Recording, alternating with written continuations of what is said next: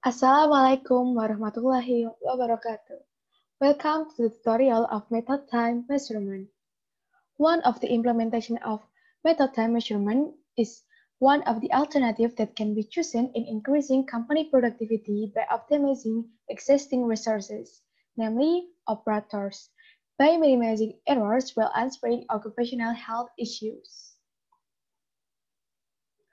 In the industry that has been improved with technology in the form of conveyors, from the installation we analyze whether there is actually an improvement or not, so that later we can find out whether or not it is appropriate to invest in the conveyor.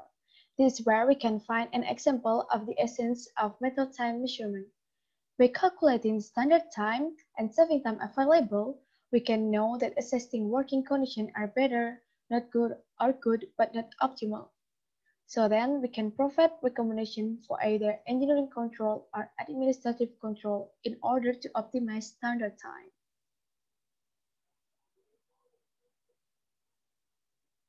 The objective of this tutorial first is practitioners know about the concept of the time measurement method or MTM in the indirect measurement application. Second, the practitioner can identify the element's basic movement. Third, practitioner can calculate standard time and time saving. Fourth, practitioner can analyze the result of the TMU scores and recommends motion optimization based on the assembly process. The input and the output of this tutorial. For the input, first is prefix and proposed layout. Second is video recording of prefix and proposed layout. And then for the output, first the MTM table. Second is standard time. And third is time saving. Work measurement. Previously, we already learned about direct work time measurement. Here, we will learn about the indirect measurement on predetermined motion time system. Indirect measurement itself is work time measurement made by looking for all these variables first, then calculating mathematically to obtain the measurement result. Predetermined time system itself is measure the time of each element of the movement to determine the time to complete a job by synthesizing the appropriate motion. There is predetermined time system in here divided into two methods. First is MTM or method time measurement. The MTM is the standard timeline study which developed from a motion study. The analysis is based on the basic movement deployed by the operators and working environment condition or the equipment. The second one is Minor Operation Sequence Technique or MOST.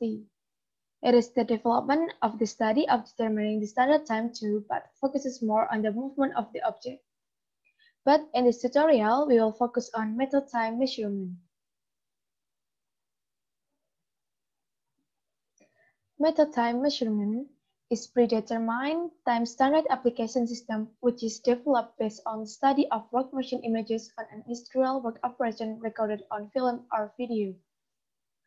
From the picture that's shown, there are four working areas, namely, left-hand max working area is the farthest left-hand motion coverage area of 20% or 22 3 divided 4 inches.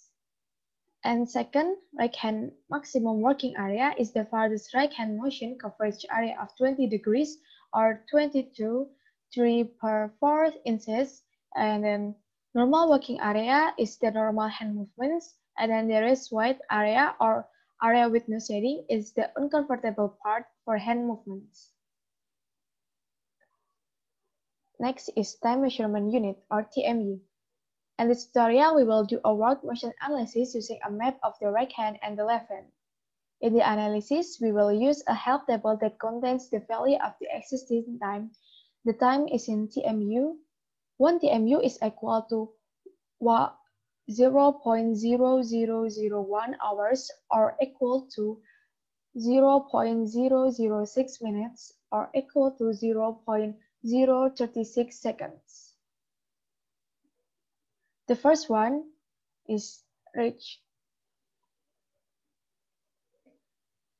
Hand in motion should see hand movements in more detail, like an angel and receive vibration.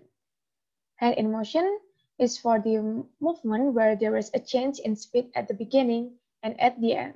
It's for the type 2 or no change in speed or constant in type 3. For this in this practicum or tutorial, we only use movement that have a change in speed at the beginning and at the end, or in type 1, so don't use hand in motion. In the table, there is 4 cases. The first case is A, is about object whose location is already fixed, where will it be taken? Second case is B, where the location changed but the operator can estimate the distance because it is used to doing. And then C is mixed object, there is a select processes. And then D, there is reach small object and need tools such as tweezers to make it easier to reach. And the last one is E, whereby moving object so that it has a certain distance and the operator is not used to it. So in here, we will only use from the type 1. So we don't use hand in motion. Next is grabs.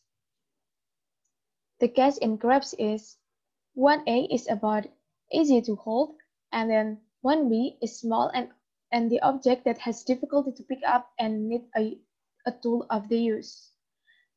And then 1C, where the object is cylindrical or in the form of cylindrical, and then 2 is for regrabs, 3 is for the hand that receive the displacement, 4th, the objects are mixed and need select, 5th, just touching. The object that has diameter is measured first on the diameter, so you can proceed to determine which case which TMU that needed to be used. So the first thing that you need to know is whether the object has a diameter or not, and when yours has a diameter, you need to measure it first, and then you can proceed to determine which cases and which TMU that need to be used.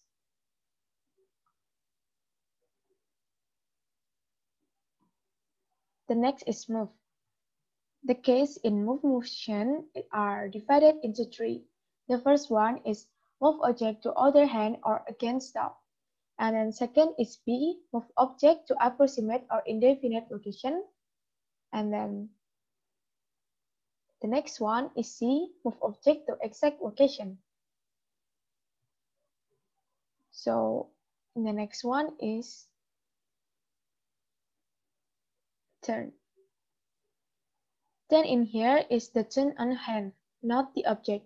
For example, if you just use your finger, like forefinger and thumb, it included as turn movement. And for the determination of the degree, it can be explained roughly, or the practitioner can guess because we have a limited condition. So you also need to determine on which time you turn your hand. So you can times it by the TMU that you have determined by the degree that you guess.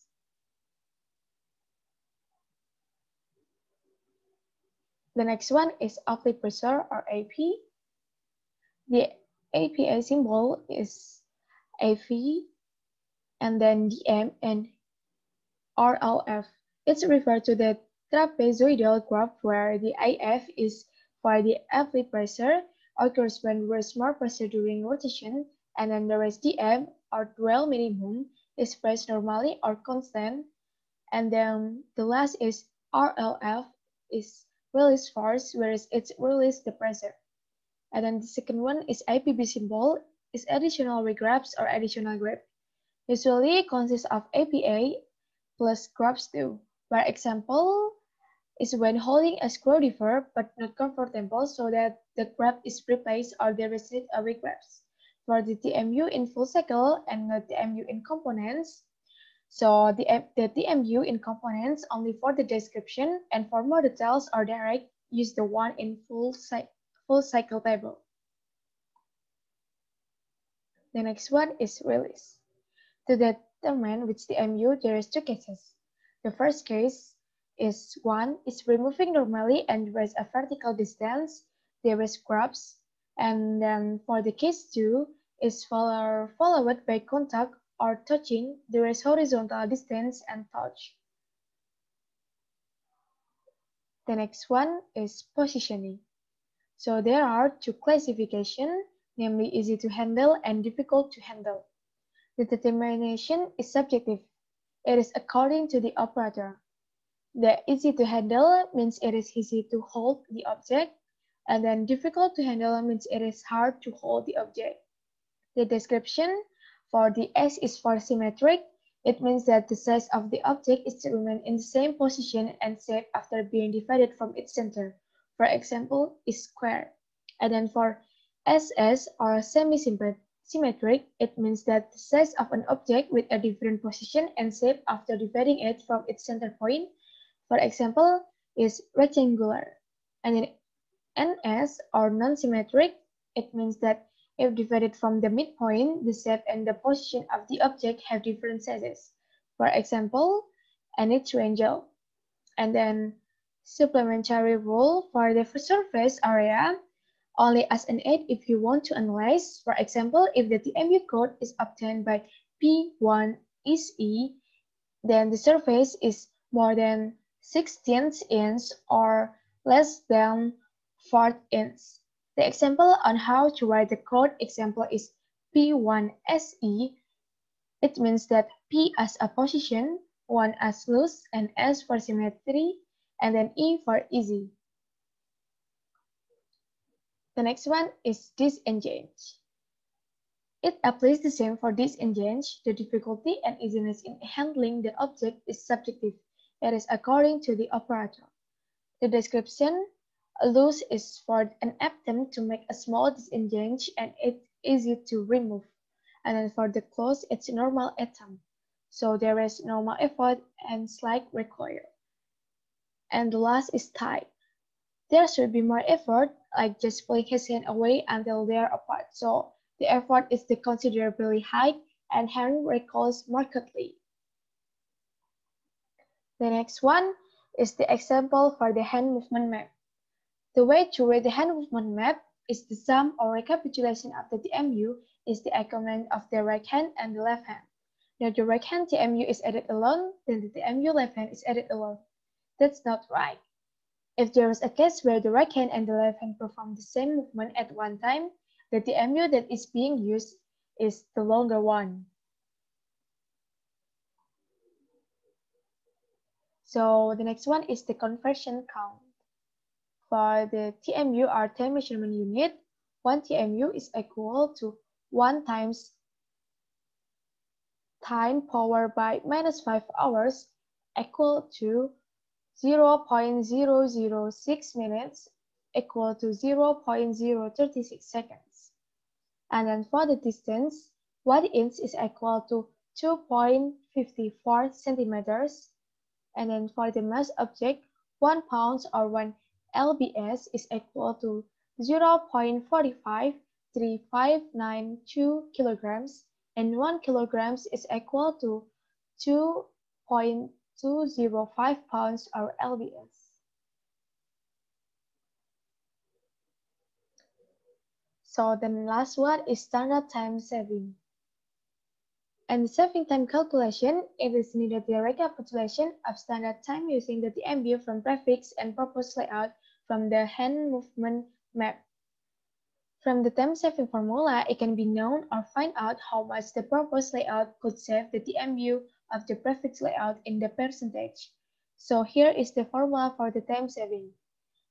The formula is time saving equal to prefix layout standard time minus purpose layout's standard time divided to prefix layout standard time times by 100%. So, okay, that's all for the tutorial of method time measurement. Well done, thank you for listening and watching the videos. And last is there is a hadith, and Allah will always help his servant when his servant helps his brother. Hadith Muslim number 2699. Thank you. Goodbye and see you in the next tutorial.